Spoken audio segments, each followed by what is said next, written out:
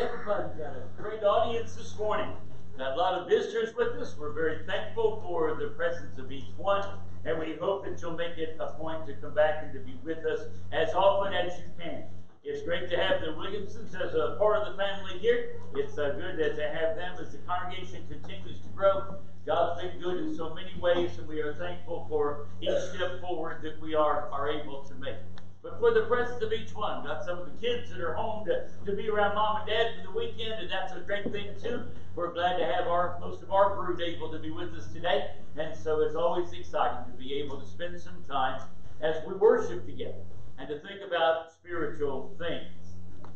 If we go to the book of James, in James chapter 1, we find that James writes a wonderful book of very practical information to help Christians learn how to better serve God. If we were just to kind of scan through the book, he talks in the opening verses 2 through 4 of James chapter 1, about how we can have victory over temptation. That whenever we feel like we're running short of knowledge and wisdom, that we can pray to ask for God's help, that He will help us, and that these adversities that we face are actually going to help us to grow and to be stronger. If we go a little bit further in the chapter, verses 5 through 7 a little bit, he talks more about how we can, experience the power and the benefits of prayer in taking things to God, and to realize that we need to be able to ask in faith and nothing wavering, and that God will hear us in our petitions to Him. Later on in that chapter, verses 21 through 25, he talks about our need to be doers of the word, not just hearers, not folks who just can recite Bible verses, but rather individuals who understand what the verses mean, and we actually take that instruction and do it. We put it to use in our everyday lives. In verse 26, he talks about the idea if we want to really serve God like we need to, we also need to bridle the tongue. That we're going to have to watch what we say and how we say it, and that we try to say those things that are uplifting, that we give the instruction that needs to be given, that we are just very careful about the things that come out of our mouth. And this morning, for just a few minutes, since this is Father's Day, and it is a happy Father's Day wish that we send to all of the dads in the audience, I want to focus a little bit on verse 27 of James chapter 1. He said, "Pure religion and undefiled before God and the Father is this, to visit the fatherless and the widows in their affliction, and to keep himself unspotted from the world." As he's been talking throughout the book so far about what individual Christians need to focus upon doing, he helps us here to understand some things about the practice of pure religion, that which is good and righteous in the sight of God. And he mentions a couple of things here. One of these is visiting the fatherless and the widows in their affliction, and he also talks about our need to stay unspotted from the world, to rise above sin and to not commit those things that are wrong in the sight of God. I want to talk a little bit about this concept of visiting the fatherless. Whenever we talk about pure religion here, we see it being a vital component. On the one hand, he talks about benevolence in our disposition toward the fatherless and the widows, and then he also talks about our need to pay some attention to our behavior and the application of those spiritual things in keeping ourselves unspotted from the world. But whenever we start talking about this issue of fatherlessness, it is indeed a big issue to consider. There's a lot to it, and many times it doesn't get, shall we say, the press that it deserves. To help those who truly are in need of a father or a father figure. There are many folks who don't relate well to the verses in Scripture that talk about God being our Father, a God that's always there, a God that provides for us, a God that cares for us, a God that loves us. Because we've never had that model in our own lives. We've not been blessed with with the kind of father that exemplified any of those virtues. Now, many of us have been very blessed in having those role models to help us throughout our lives. But there is a tremendous number of people who do not have that advantage. And sometimes I think we just take it for granted. That guys should just grow up knowing what to do and how to behave themselves and what is showing respect and how to do this or how to do. They didn't have anyone to fill in that gap and that void in their lives. And as a result of that, there are many things that they don't pick up on as quickly as maybe others would. In a recent study, I think it's back in 2016, in looking at statistics on fatherless children in America, it said as many as 25% of children in the United States live in households with a mother alone. In other words, they are in the situation of not having a father figure in the home, with all that that brings to the relationship, all that that brings in the instruction process. Now, there are many folks today who would say, well, big deal. Yeah, we have a lot of single moms, but those kids are going to turn out as good as everybody else. It's all just going to be fine. And my hat is off with great care and concern for single moms who have done the work as best they can in trying to bring up their children in the nurture and the admonition of the Lord. But I think every one of them would be quick to say, it ain't been easy. And there have been a lot of gaps. There have been a lot of pieces of instruction. There's been some things that they maybe didn't understand as to why their sons reacted as they did. Just like oftentimes guys have had an age-old problem trying to figure out what makes a woman tick. The same goes the other direction. And trying to figure out how in the world could they pick up on certain things and then most of the time not pick up on other kinds of things. There is a whole spectrum of behaviors and attitudes, intuition and knowledge that needs to be conveyed. And when that information is not successfully conveyed, it manifests itself in a host of problems. If you begin to look at the statistics, it makes the point.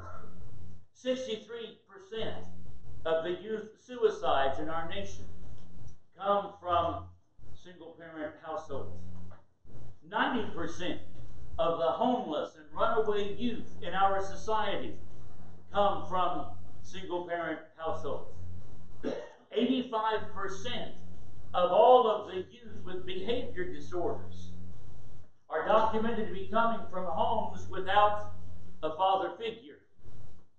With 71% of the kids who drop out of high school also are faced with this problem of not having a father figure and the problems that accompany that.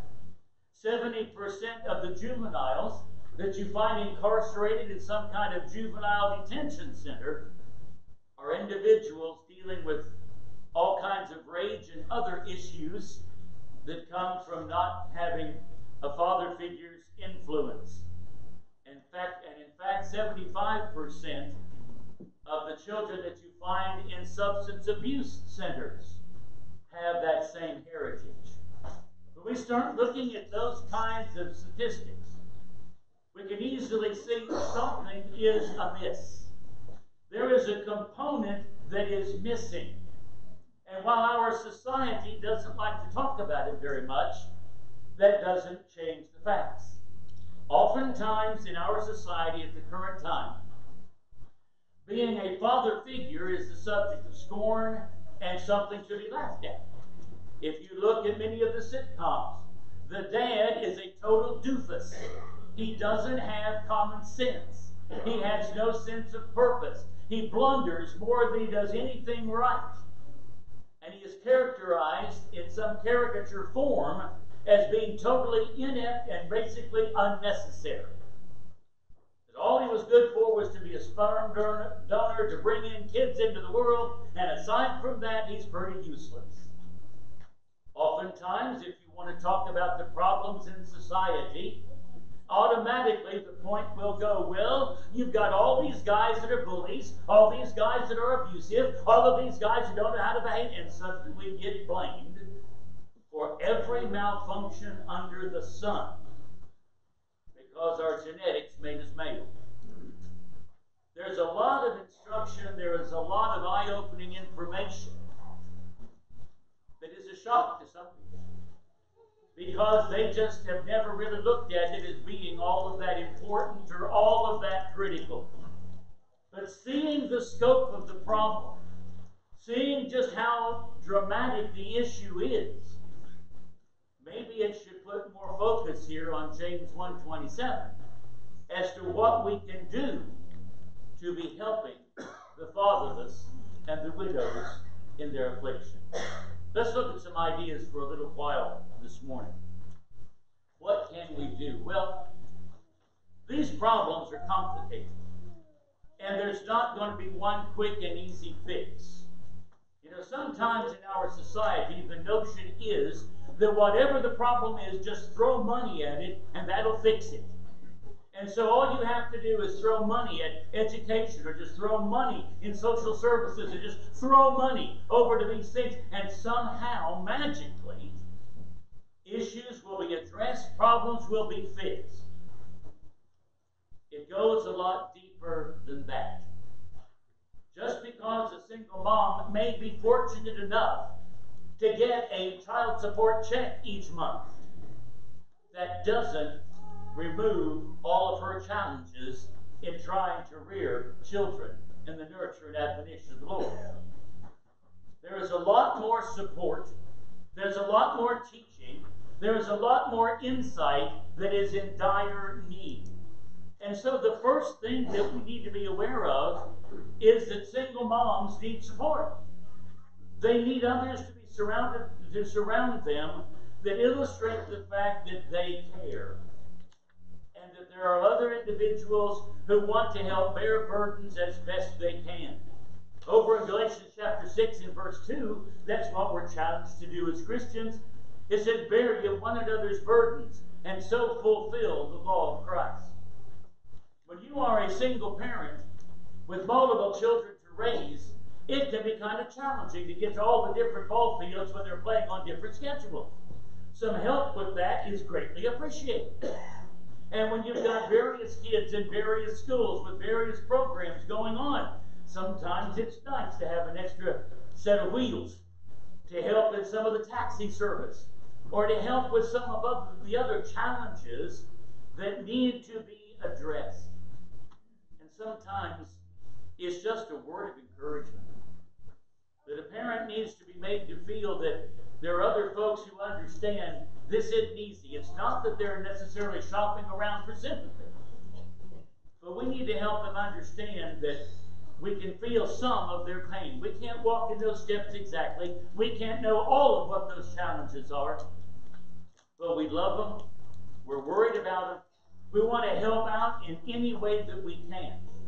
And one of the biggest things that we all can do for our young people growing up, whether it's a household that does not have a father figure, or whether it's a family that does have a mom and a dad present, the one thing that all of us need to do is to show an interest in our kids. You know, oftentimes we don't understand how important that is. I've heard people say, well, you know, my kids didn't remain faithful to the Lord because they just didn't have any other faithful children around them to keep them interested. Or the church didn't do this and the church didn't do that. I've been around congregations that were brimful of programs and activities.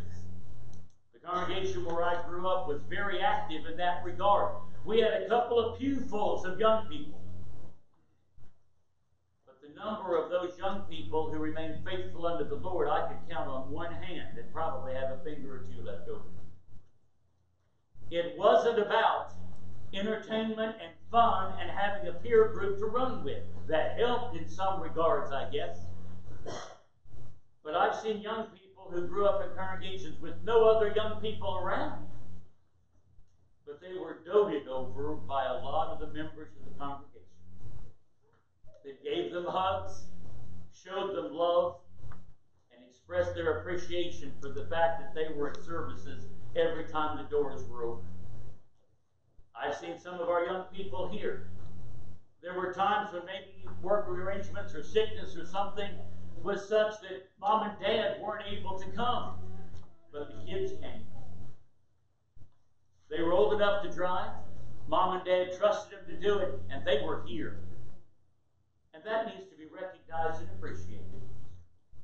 That we're thankful that a younger generation has a degree of spirituality, that they want to come to the house of the Lord to have a chance to be with others of a like precious faith, who want to know something about what the Bible says and the answers that it can supply with the problems that come up in their life. So our children, whether it's a fatherless household, but especially in that situation, they need to know that they are loved by a community of folks in the congregation that cares about them, that loves them, and will make sacrifice and will try to do and to help them in some way as we see the opportunity presenting itself. Another option for the many that are fatherless in this country. There are many who simply have nobody anywhere that seems to care. And so, of course, many of you know that our son and daughter-in-law are in the processes of adopting a child. And indeed, that is a viable option. That's what Pharaoh's daughter did when baby Moses was found in the river. Stephen talked about it in Acts chapter 7 and going down to verse 21. It says that when he was cast out, talking about Moses, when he was cast out, Pharaoh's daughter took him up and nourished him for her own son. She adopted him, as it were, and offered unto him the benefits that the palace and the royal lifestyle could offer unto him. For many kids, they're not asking for a royal lifestyle. They're just asking for a chance. A preacher friend of mine just is in the processes of working out adopting a girl from Bulgaria right now. And in her situation, she's older.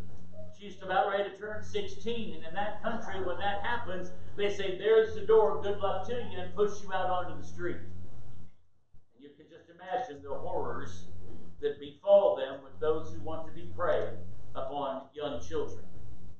And so they are working to make room in their house for yet another, even though they have several children. They want to try and help out in this situation as best they can. And of course, there's always going to be some who just don't see the value in that. Already they found, as they've shown some pictures of this girl who does not yet know much about the Lord, does not yet know much about American ways, does not know much about the American lifestyle, and they see a picture of how she's grown up in an orphanage setting in Bulgaria, and their comments have to do, well, how long is it going to be before you get those piercings off of her? And what can you do to cover up those tattoos? And. Well, there's all kinds of problems to deal with. That's what raising children's all about. So give it time. Let the Word of God dwell in her richly. And let's see what changes can come. Over in Matthew chapter 18 and going down to verse 5, the Lord said, whosoever shall receive one such little child in my name receiveth me. You know, we all are the beneficiaries of adoption if we are members of the body of Christ. That's the imagery that the Apostle Paul used over in Ephesians chapter 1. That our coming to the Lord, our being baptized into Christ, our rising to walk as a new creature, allows us to experience in Ephesians chapter 1 and verse 5 the adoption of children by Jesus Christ to himself according to the good pleasure of his will. We're we're welcomed into His spiritual household as we acknowledge Him as Lord and Savior, and as we begin to listen to His instruction and benefit from His commands. So the concept is throughout Scripture that we need to care for children in whatever capacity possible. Akin to what we said a moment ago, we need to befriend such children in meaningful ways. That's what the Apostle Paul did over in 2 Timothy chapter 1, verses 2 and 3, as we see him taking a young man under his wing, so to speak. And what a preacher Timothy became.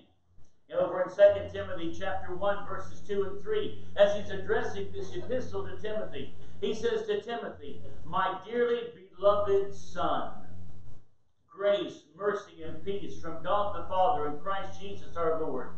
I thank God, whom I serve from my forefathers with pure conscience, that without ceasing I have remembrance of thee in my prayers, night and day." Paul saw a value in Timothy.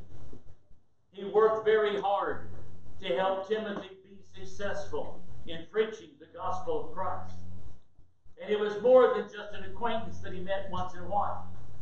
He regarded him as a son in the faith, someone that he had a special affection for, someone that he would have helped out in any way that he could have.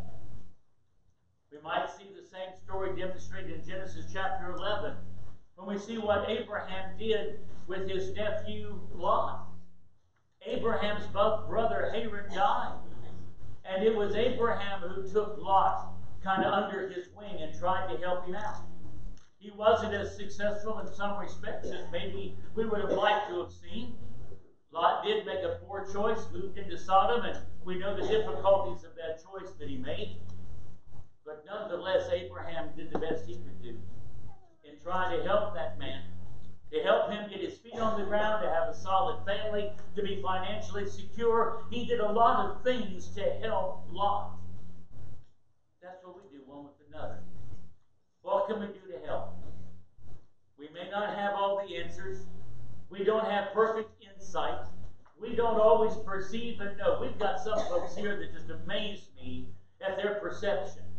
They can spot a problem in its very infancy, know that there is a need, and they quietly connect with that need and help out. And I thank God daily for each one of those silent workers that have that ability to see and to just go ahead and do. They don't have to be begged. They don't have to be cajoled. They don't have to be teased. That's just what they want to do, because they see, know, love, and care about others that are around them. Because we also understand that trying to understand to make right choice making in this life requires that we teach the fatherless, as well as all others around us, about the ways of the Lord. Oftentimes, that instruction rings more true from individuals who have maybe a commonality. There's kind of a kinship there. There is a mutual sharing and respect for each other. There are some lessons that a man can teach to a young boy growing up that he doesn't take very well if mom tries to teach the very same lesson. It just doesn't quite ring true. But when dealing with another man who has been down that road, oftentimes that instruction is of tremendous help and reassurance. But all of the instruction needs to be based upon the Word of God. Over in Psalm 119, and going down to about verse 9, he says, "Wherewith shall a young man cleanse his way? By taking heed thereto, according to thy word." And David goes on to echo how that's applied to him. He said, "With my whole heart have I sought thee. O let me not wander from thy commandments." A lot of times, children do not realize the importance of spiritual instruction. Going to church just isn't their fun thing to do. And for a lot of times, they don't really tap into the benefits of why they come and what they can learn. But Bible instruction helps us make godly choices. It helps steer us away from choices that we could make that's going to bring tremendous hardship and problem. Let's just take an example. We can talk in here a lot about Bible condemnations against drunkenness and what alcoholism can do to you. And we can talk about it, and we can talk about it. But still, that doesn't keep people, even from within the body of Christ, deciding at some point in time, maybe that drink is going to be a fascinating sort of thing. It has a certain allurement to it, and I'm going to dabble in that, and the next thing you know, they wind up dealing with the problems of alcoholism. And one of the first steps to help them on the road to recovery is to realize I've taken a wrong turn. This isn't the lifestyle I should be living. I've brought tremendous hardship upon myself and upon others. And oh, by the way, that is what they tried to teach me as a kid growing up. That alcoholism could destroy my life. Somehow those warnings begin to echo a little bit as we try to teach.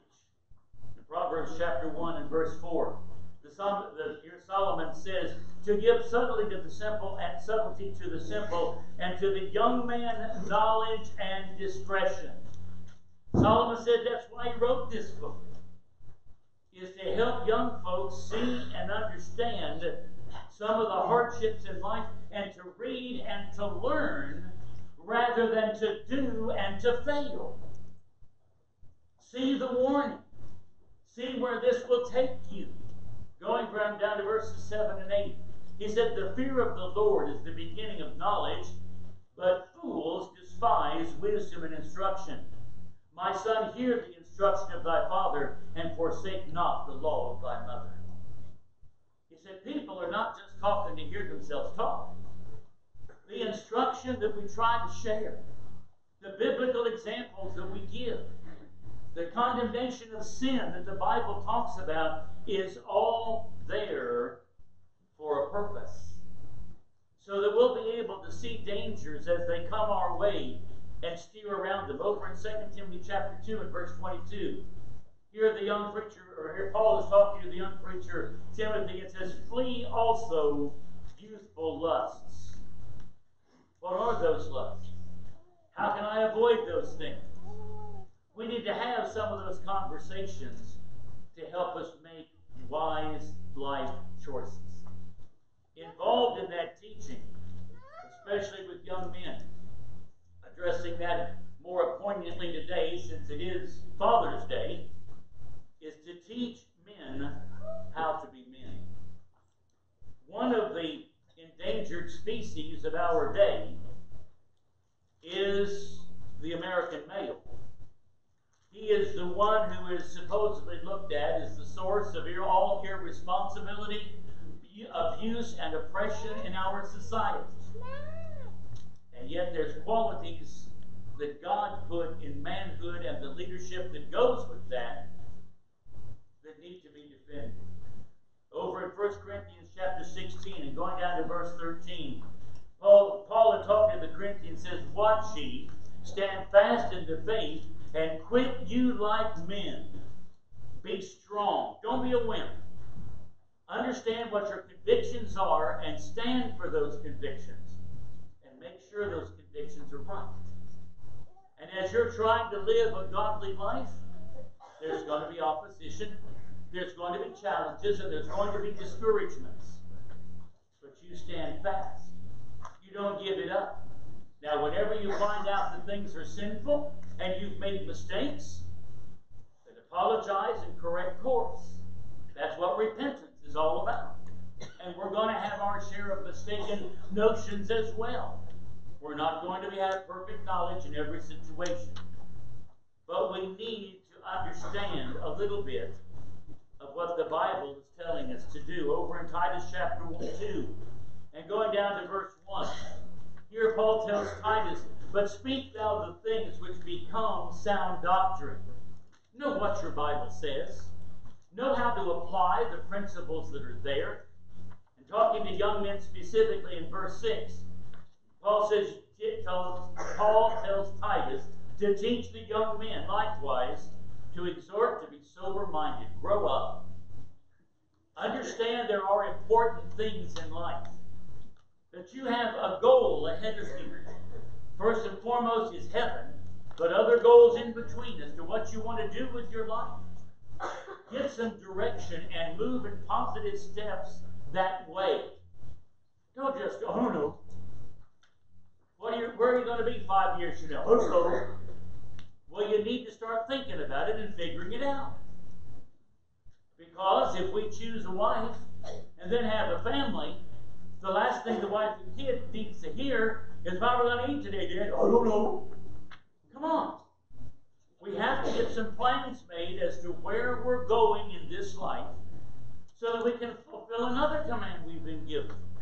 Over in 1 Timothy chapter 5 and going down to verse 8, Paul gives the admonition to Timothy, if any provide not for his own, and especially for those of his own house, he hath denied the faith and is worse than an infidel. Us as fathers understand the importance of providing for our families. And sometimes that requires extreme sacrifice. Oftentimes, dads do a lot and are appreciated very little for dealing with the issues that they have to put up with.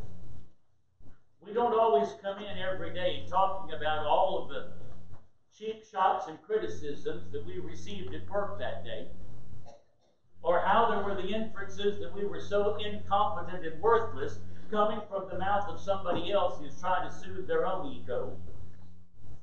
We just kind of suck it up and try to come into the house with a different disposition and have a good evening with the rest of the family.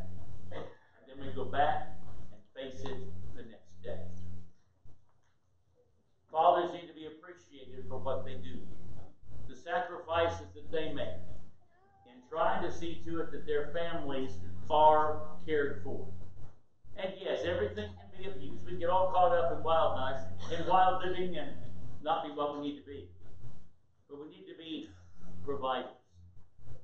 There's some more things in this lesson that need to be discussed.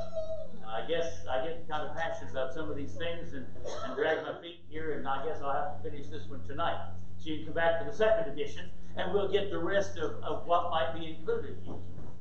But there is a whole lot in helping others be what they need to be, whether it's in our own families or especially to families that are missing a cog in the machine, when there's not a father figure there to help in that regard. In thinking about that, I was watching a movie this week. It's called Courageous, and it talks about the resolve that some fathers make to try and bring up their children better. And there was one fellow whose dad had been a total mess. Dad didn't hang around when he was conceived. He'd never really known his dad. Met him later in life and found out he was a flippant drunk who did not have much care, even though he was looking at his own son that he had begotten. And he had a lot of rage and resentment for a long time, until he understood that there was a greater father even than his physical one, and that was his father in heaven. Oftentimes, whenever we've had a rough childhood and don't know much about fathers, we feel a little distant about the need to have the help of a father in heaven. But he is there to care and to guide and to show his concern and to support. And our importance is listening to what he said. Through Jesus Christ, his Son, who died for our sins, we've been given a chance to be forgiven of our shortcomings and failures, and how we can turn our lives around so that one day we can have the ultimate reward, heaven, when this life is over. This morning, if there's some steps you need to take to make your life right in the sight of God, and if there's some way we can help you, let us help you. We invite you to come. As together we sing. God is come.